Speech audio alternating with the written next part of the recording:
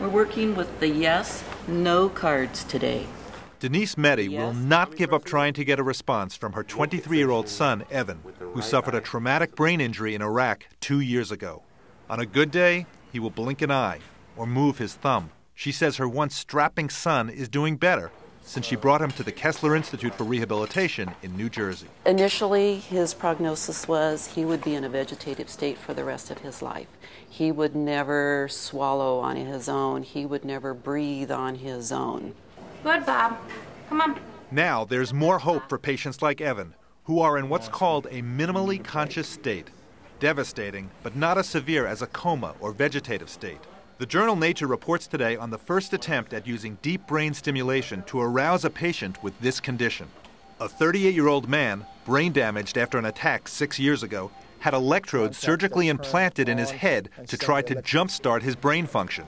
Results were almost immediate. The patient recovered the ability to speak single words and identify pictures and complete sentences. The patient is still severely impaired, but making progress, according to his mother. Don't give up. There is hope. After the procedure was over with, I'm going to cry. My son can now speak, watch a movie without falling asleep. He can drink from a cup. He can express pain. He can cry, and he can laugh.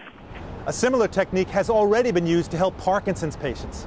Today's news involves just one patient, so doctors are looking to test this procedure on other traumatically brain-injured patients to see just how well it works. Still, it's another reason for Denise Meddy to hope she'll find her son again.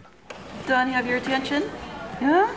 Because I see in Evan that he is there, I'm not going to take no for an answer. And so I push to get him everything that he deserves. That was Dr. Jon LaPook reporting.